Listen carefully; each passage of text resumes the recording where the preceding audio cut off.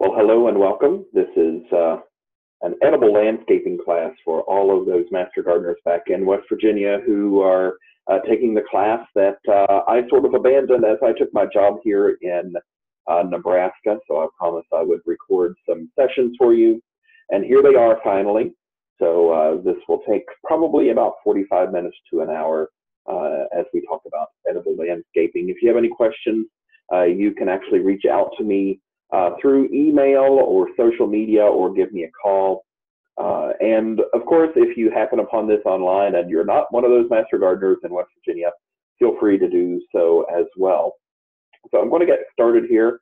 We're going to flip around here, and I am going to start with my PowerPoint presentation here. So it's called Incredible Edibles in the Landscape. So I'm really going to talk about using edible plants in the landscape so that we can grow food and have a beautiful garden at the same time as well. So what is edible landscaping? So it's the use of food producing plants in the constructed landscape.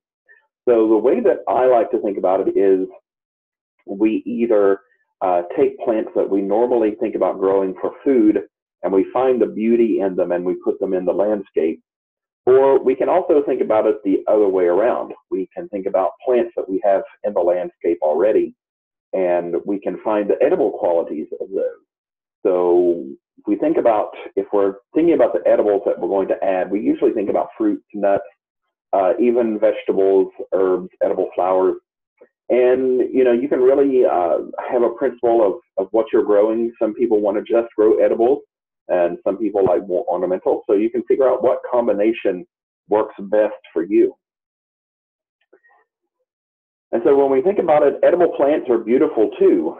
So in the top left corner there, I have one of my favorite landscaping plants, and that is the blueberry. So we have the wonderful blueberries that we grow and people love to eat.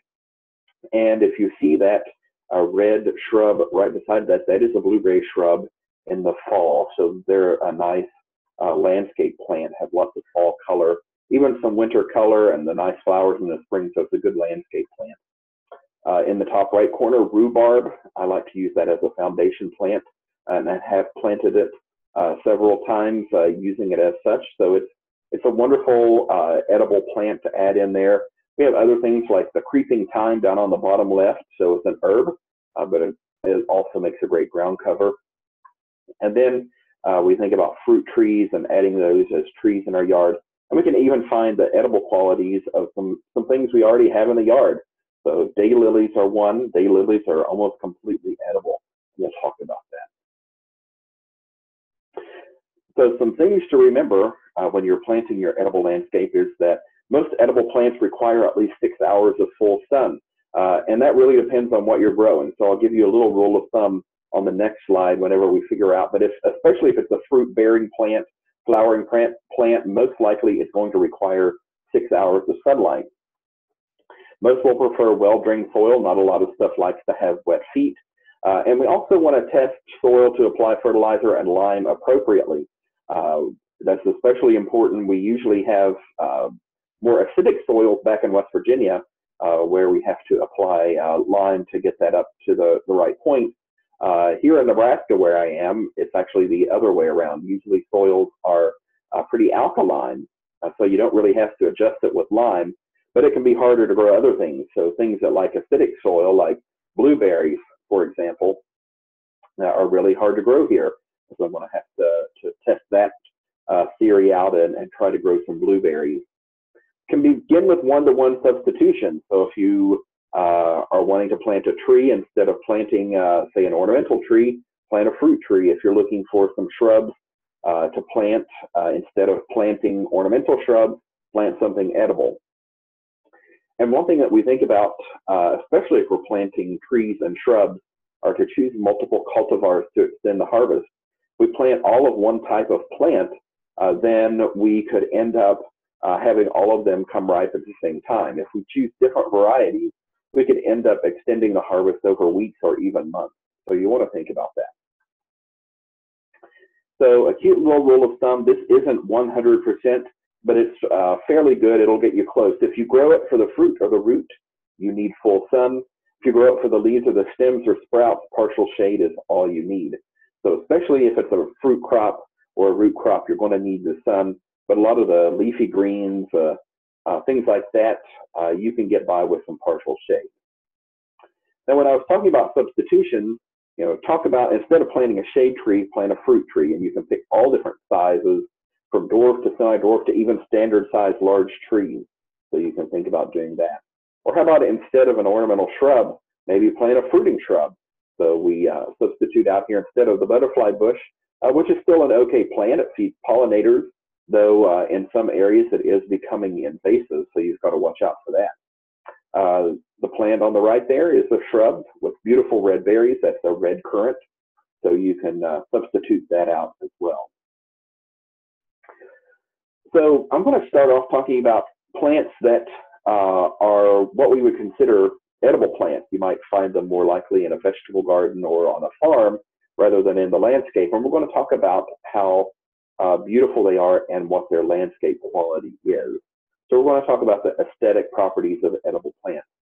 And one of my favorites that I love to tell people about is quinoa. This is something that has been hitting the grocery shelves over the last few years. It's sort of one of those miracle superfoods that a lot of people like to eat. It's high in protein, gluten-free.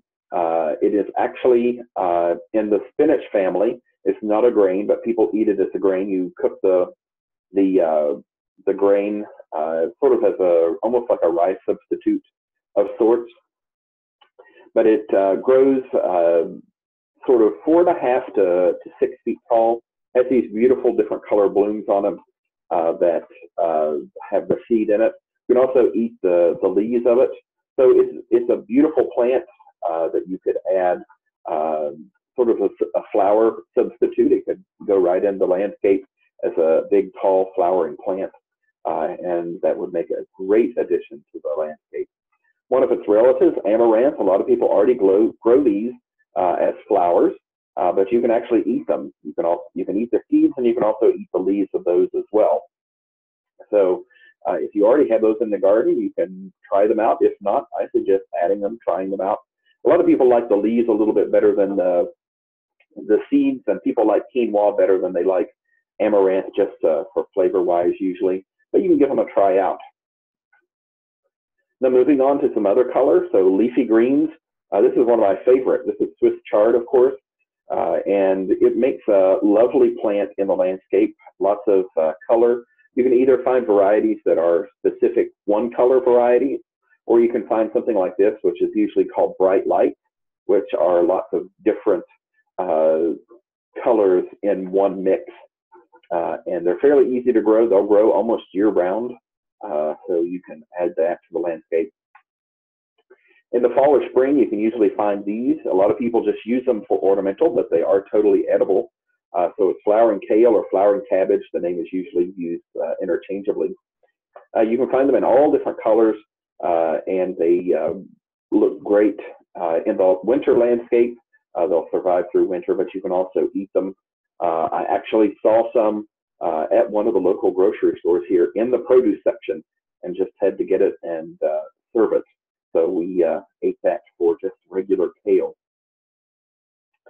Some more leafy greens. This is sorrel. Sorrel is perennial, and it will grow.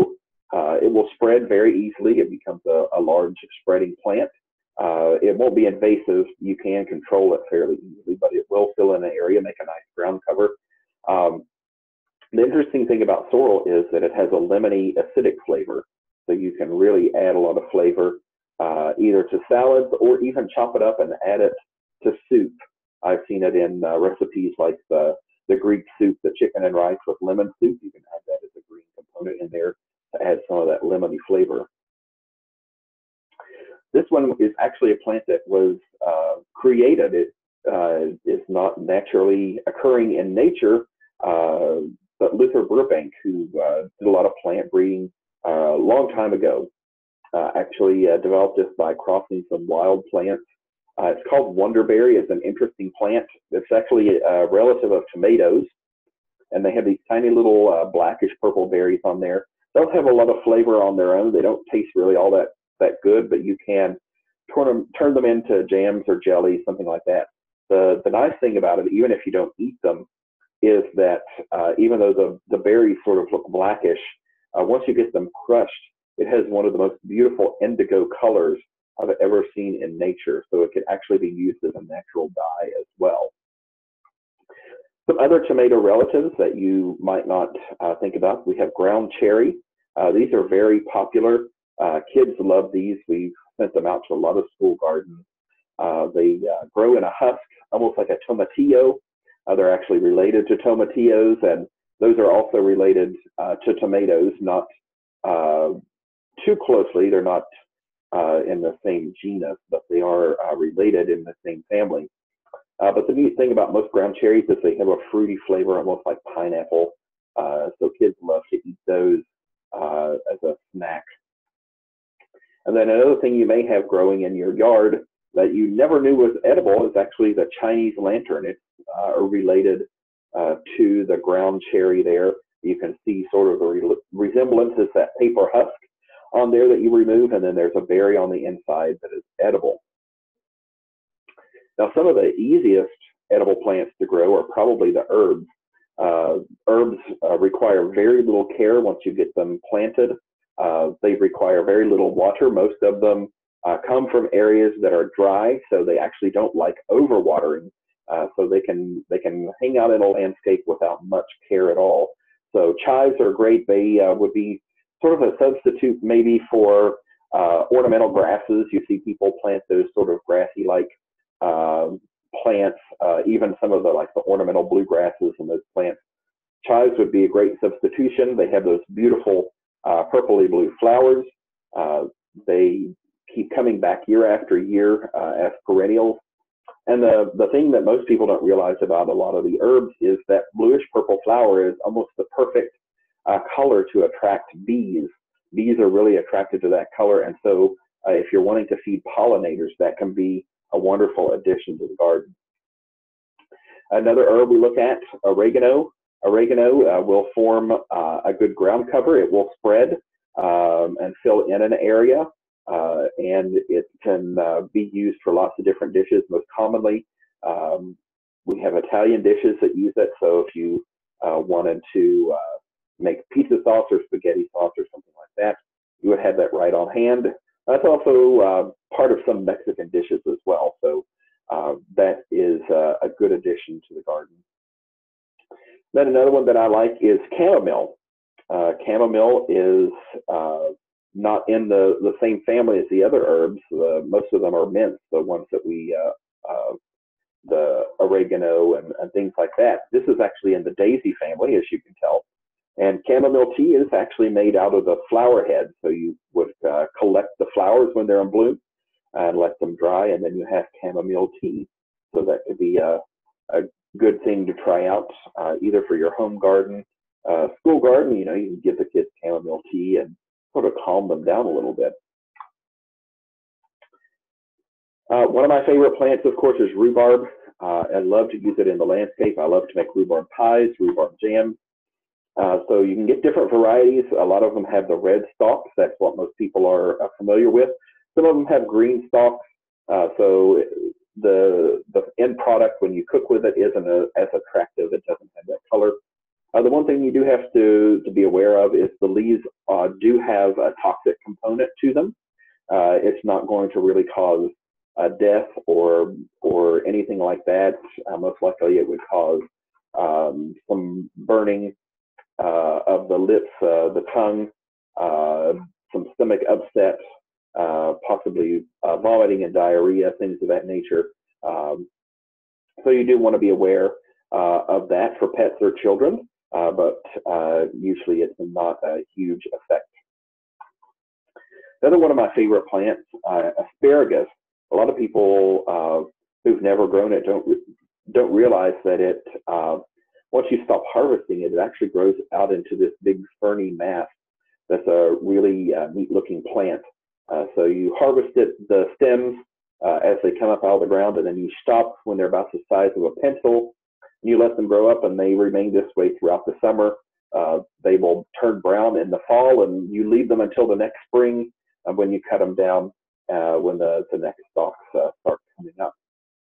It's a wonderful addition. You can use it as the background, sort of a background plant to put some flowers or something in front of, incorporate it throughout the landscape. This is Jerusalem artichoke or sunchoke.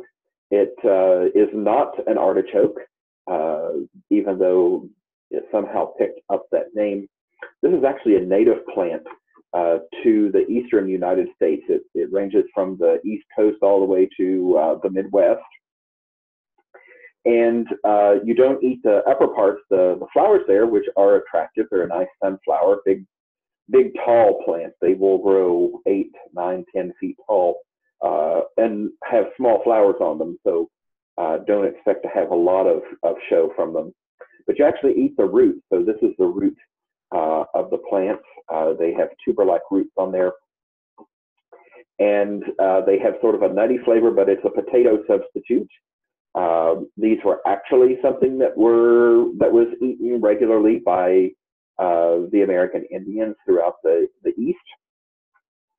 And it is possible that they could have been served at, say, the first Thanksgiving. So they are there is historical record of them by early American cultures in the diet. They're also interesting in that they contain a compound called inulin, not insulin, but inulin, which actually can reduce blood sugar. And a lot of diabetics are interested in that reason. But the inulin is not digestible. So not only do you get lower blood sugar, but it can cause some gas issues. So you don't want to eat too many of those.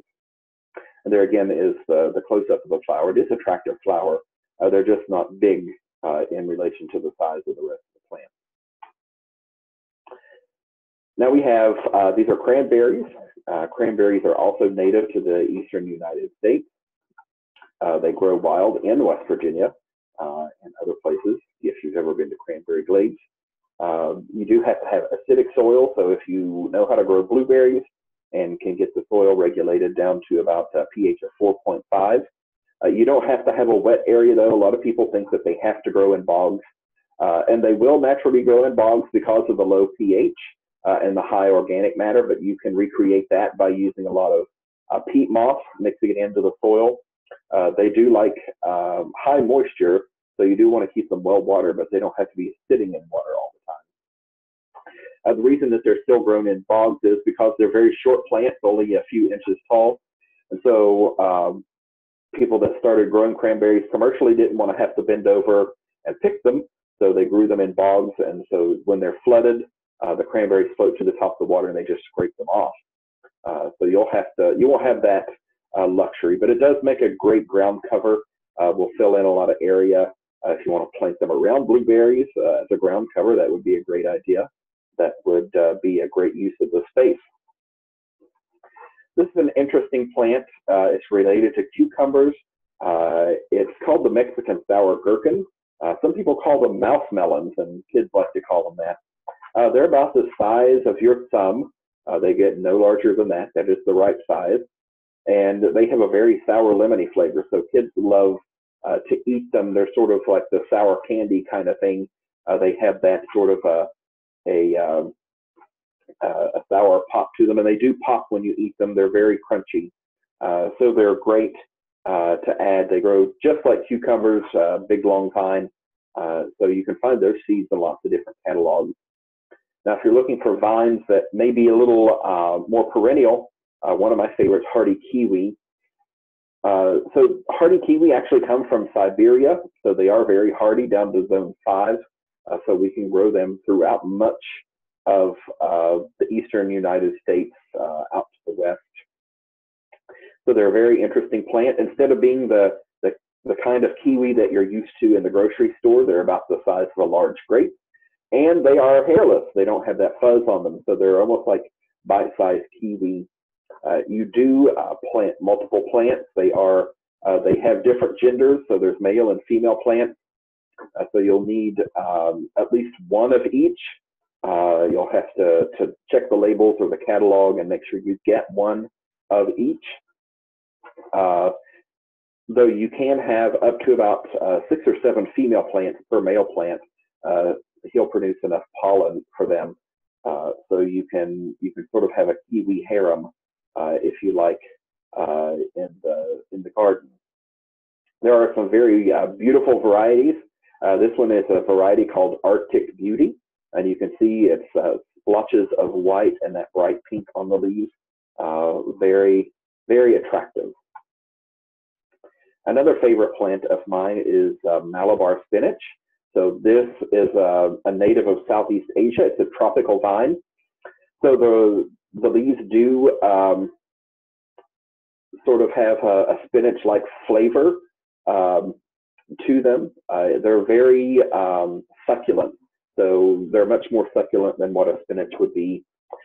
So they can be used a few ways. You can eat them raw or you can cook them. Though I would suggest you either have to cook them for a long time. So if you are familiar with Indian cuisine, you might know of a dish called saag, S-A-A-G, and that's actually what the Indian name of this plant contains is saag.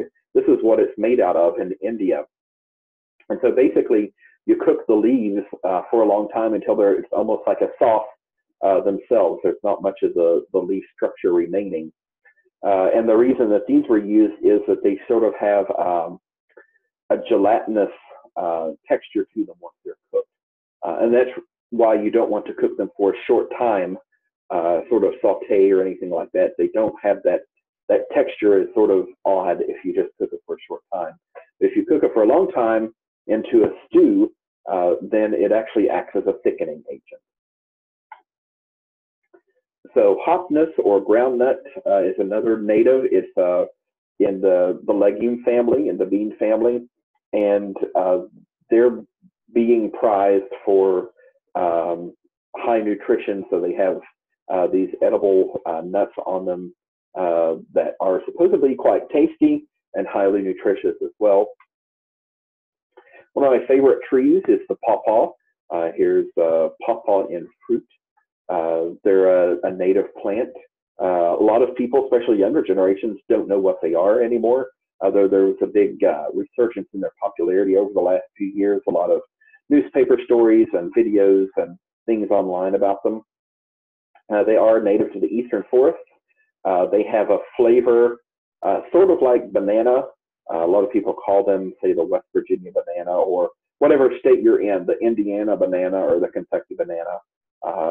But they have a much more custard-like consistency. And these are nowhere near ripe, so most people don't eat them until they actually have black splotches all over them, almost like the fruit's rotten. So you can eat them at whatever stage you want. You do need to have at least 2 different trees. So seedlings work well for that. Those trees will form a patch, and you might have heard of a pawpaw patch. A lot of those trees, though, come up from the roots of the one single tree, and they actually can't cross, so they can't pollinate each other if they're the same plant. So you have to have at least 2 genetically different plants in order to cross-pollinate. So this is honeyberry. Honeyberry is actually in the honeysuckle family. So it has a honeysuckle-like flower, a nice fragrance, and then it forms these longish, blackish blue berries that have a sweet honey-like flavor. So they can be an interesting shrub to add to the landscape. Quince is a relative of apples and pears. It's sort of, a lot of people think it sort of looks like a combination of the two. They are most commonly eaten as a jam or a jelly, not really eaten raw all that much.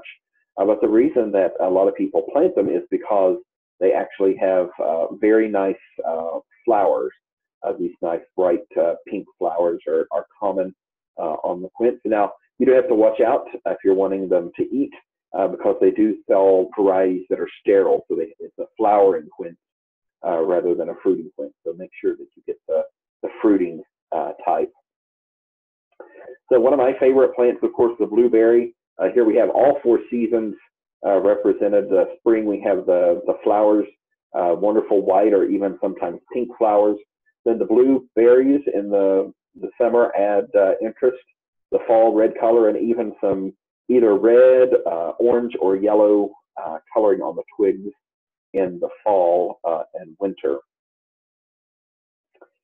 And then we have this interesting plant, a filbert or a hazelnut. So this one is called Harry Lauder's walking stick or contorted filbert. It's actually sold a lot of times as just an ornamental plant as Harry Lauder's walking stick, which is an odd name.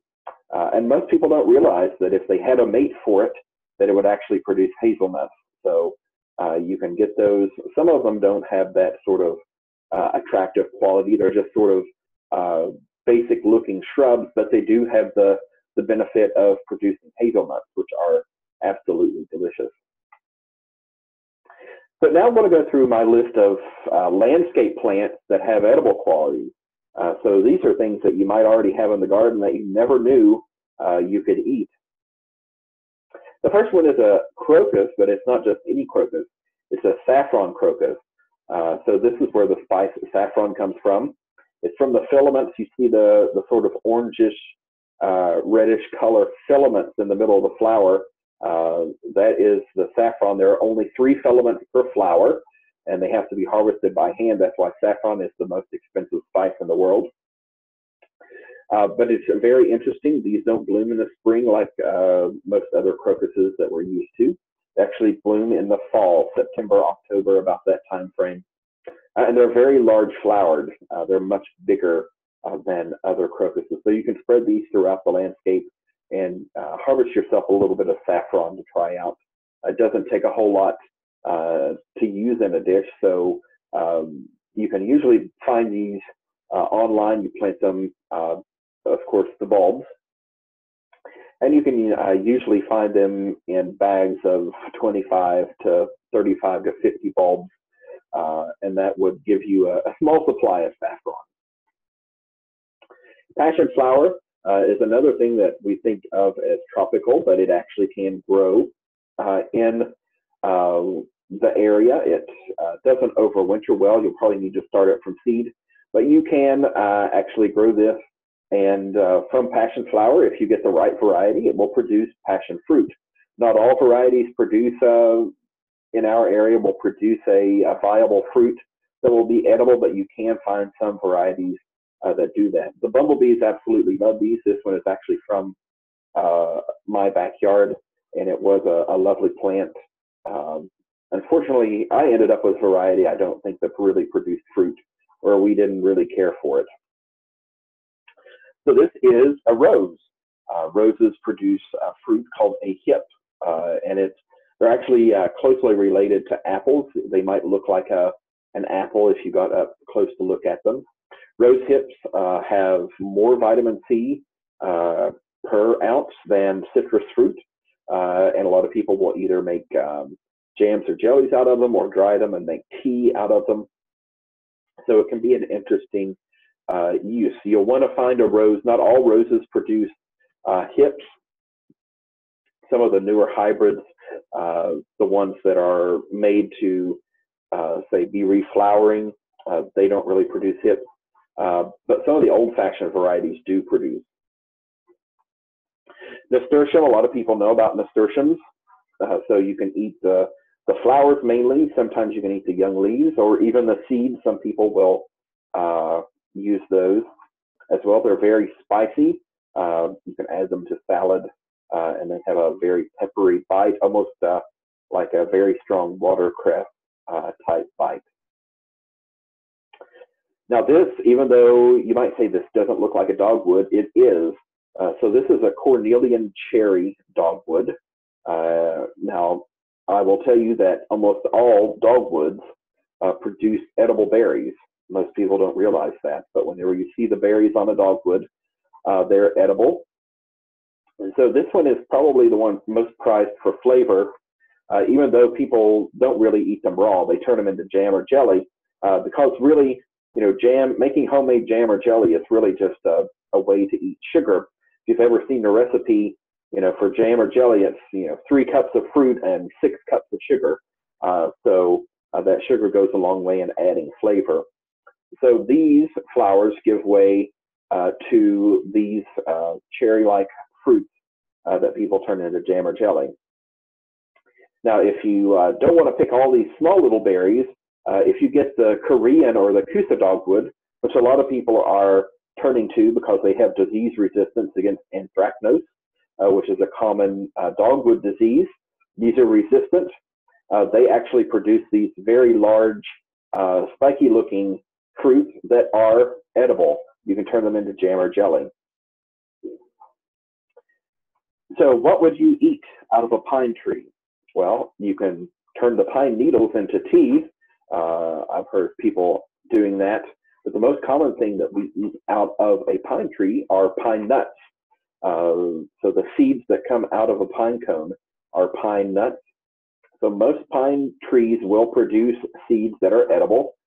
These 4 varieties, though, typically have larger, more flavorful seeds that are used for pine nuts, the white bark, Korean, Siberian, or dwarf. These are the ones that are most commonly used to produce pine nuts. And you can imagine, pine nuts are fairly expensive if you go to the grocery store to buy them. And that's because they have to be harvested out of these pine cones. Of course, daylilies are edible. So the flower is edible. You can eat them raw, put them in a salad. You can also batter dip them and deep fry them. And what isn't good if you batter dip it and deep fry it? You can also eat the young shoots, the young green shoots as they come up out of the soil. Or you can also eat the roots. They have tuber-like roots, and they can be cooked and eaten. Hostas, also edible. You can actually use the young leaves in a salad or steam or cook the leaves and eat those as well. So you can see a connection between the daylilies and hosta. If a deer will eat it, then you probably can too. That's sort of the basis of the deer buffet. Canna, so these are flowers that are used commonly in landscapes. The roots are actually edible. They're actually a staple crop in some areas of Africa. And so you can add those to the landscape as well, all different colors and sizes. And, not that you have to eat them, but it might be worth trying them out. Edible lupines. So I will start off by saying that not all lupines are edible. Well, some of them are toxic. So you want to make sure that if you want to try them out, you get the varieties that are edible, that don't have the toxins in them. You can find them in catalogs, most commonly things like the Baker Creek Heirloom Seed Catalog. They sell them. So they produce like a bean-like pod, and you eat their seeds like beans, almost like a cooked bean, cooked dry bean. So you can check those out. So don't go around eating just the regular lupines. They do have toxins in them. You will live to regret it if you live. So you want to avoid that. Pansies and violas, of course, very easy. You can add them to salads, or you can do the trick where you use an egg wash, an egg white wash, and dip them in sugar and sugar them and put them on desserts. I've seen that done quite a bit. Use them as garnish. I've seen them used a lot on dessert, so they're easy to add if you have them around. Chicory. So you might have seen this growing along the roads. A lot of people may not be growing this in their gardens, but this is actually a coffee substitute. So during the Civil War, there was an embargo on the South, and the South couldn't get coffee, so they turned to chicory. They roasted the roots. They thought it sort of tasted like coffee, even though it didn't have any caffeine in it. But today you can still buy coffee in the South, especially, that has chicory root in it for flavor. So you can still find that, or you can grow your own and give it a try. And here is cranberry viburnum. So this is a viburnum shrub, a very attractive. Love the red fall foliage on it. And we have the white flowers that are also attractive. but they produce these red berries on them that are edible and have a cranberry-like flavor. Some people may even call this a high bush cranberry, but it is a viburnum rather than a true cranberry. But I do think it's a beautiful plant. Would look beautiful in any landscape. So we take some of these plants and let's look at some examples. So these are things that I just found on different sites throughout the internet, things that I think show what is possible by incorporating edibles into the landscape. So first we see this one. So this is a lovely raised garden. And you can see, I don't know how many edibles you can see in there, but there's chamomile, the white flowers there, that's chamomile. And then thyme is the herb that's growing in the center there. And then behind it, we actually have a few different colors of Swiss chard. So those are some beautiful examples. So that is almost completely edible, everything in that picture. And it's a beautiful garden. Now, this is a trend that I've seen lately, and I actually quite like it. It's just taking the regular red or purple cabbage plants and incorporating them right into the landscape along with flowers. So we see that here. They've just incorporated those in there. And when you're ready to harvest, you just cut it out, probably take the plant out with it, because once they have been there a while and you've harvested them, they don't look as good. But you can incorporate those right into the landscape. Now, believe it or not, there is a house in this picture all the way back in the center. You can see the front door there, and there's a lot going on. So back close to the house, we see a tall plant to the right. That is actually corn. So they've used that as a substitute for a ornamental grass. So I've heard of people doing that, where you actually, instead of planting an ornamental grass, go out in your yard and plant corn in a circle, and it will sort of take on the same effect. On the left side, we have a big tall, I think that's some sort of large bean plant, maybe like the big long hyacinth bean or something like that. We have several herbs mixed in, including a rosemary in a pot that sort of looks like an evergreen tree. There's some squash in a pot on the other side from that, and then lots of other edibles sticking through there. Here we see some lettuce that's been used to create patterns in a garden. So lots of different colors of lettuce used to make those striping patterns that I think is very attractive. The one on the left side you can see is right beside the patio. So what's fresher than just reaching down and grabbing your salad for dinner there? Or it can be a little more formal. So this is a boxwood garden. All the edging is boxwood, but the stripes of different colors are all different lettuces. And then the two beds in the center all the center beds, the top, bottom, and the middle, all have herbs in them. And so it's more of a formal looking garden, but it is an edible landscape.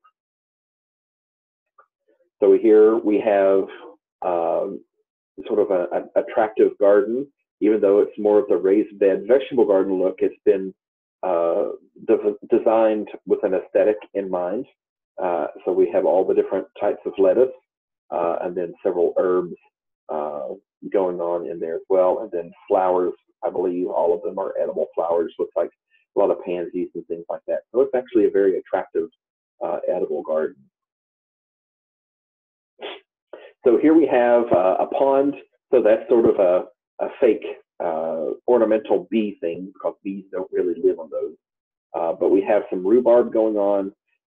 We actually have some different amaranth. You can see that, edible. And then a few different herbs around, it looks like. So they've incorporated those edibles into that pond garden. Here we have sort of a more wild cottage garden look. We have herbs going along the path, some beans on the left, some other edibles going along the path. So you can see incorporating them into all different kinds of garden styles. Here's a simple little raised bed at a porch. You can see those are Actually, it looks like different types of Asian greens, pak choi, bok choy, and then some lettuces down below. Now, don't think that this is just stuck with the in-ground gardening. We can do it in container gardens as well. So here we have some different additions. So the pot on the far right looks like some purple cabbage and some bronze fennel. And then the one on the left looks like a red lettuce with some parsley and some more of the purple cabbage. So we have those wonderful color combinations in there that I think look both aesthetically pleasing and also provides lots of flavor, lots of great edibles. We have some more large containers, just looking at the cabbage and some edible flowers. And then the next ones here, I love these. We have more of the purple cabbage, the flowering kale, purple pansy, so a purple theme. Now, I would take this a bit further, and I would love to do this at my own house. I love this next concept. So this is flower window boxes, and we can see that they are full of all of these different purple and dark colored kales and cabbages. There are a few ornamental plants in there, the ones that are hanging down, but this is mainly just different forms of kale, and that is just a beautiful garden, and I love both the form of it and the colors of it. And then we look here, so this is the side of a building, so we can incorporate some different growing techniques. So if you look at this at a glance, you might think that this is say downspout or something like that that you would put along a house, but it's not. These are actually used in hydroponics. It's a nutrient film, so it's sort of like a gutter that you would put on a house, but they're made specifically for gardening, where the water flows along and the roots are in sort of a matrix that the water flows by, and it starts at the top, and the water will work its way down, and then at the very bottom it flows into sort of like a little water garden, where then the water is sort of recirculated and pumped back up to the top. I think it's a neat concept. I think it would be a great wall garden, indoors or out. And they've picked some different lettuces there that make it look attractive, some different colors. So there are some things that you can use to sort of get some more information, some more tools that you can use, lots of different books on the subject. So just a few that I found, Edible Landscaping by Rosalind Creasy. That's probably one of the earlier ones that came out, still a great book. And The Edible Front Yard by Yvette Soler is also a very popular one. Edible Estates, looking at the attack on the front lawn. And then Landscaping with Fruit by Lee Wright is a very popular book talking about different fruits that you can incorporate into the landscape. There are some online resources you can check out if you're looking for gardening information in general, but also sometimes some edible landscaping. So all of the Master Gardener, this is a good place to find scientifically based information, and also to find great ideas. You can find them on Facebook, on Twitter, or on Pinterest. Also, if you're looking for more science-based information, if you want to make sure you're getting good information, the Garden Professors, so it's a science-based gardening group. You can find them on Facebook or at thegardenprofessors.com. And then if you want to keep in touch with me, if you have questions, if you just want to follow along, keep up. So it's at Urban Garden Guru on Facebook or Twitter. And I have a website there, and it's missing the U in the front for some reason there. Can't believe that. So it's urbangarden.guru. You can also email me, john.porter@unl.edu, or you can give me a call. My direct line is 402-444-7833. So I'm glad you joined along with this talk, and I hope all is well back in West Virginia. And I hope to hear great things from your Master Gardener group.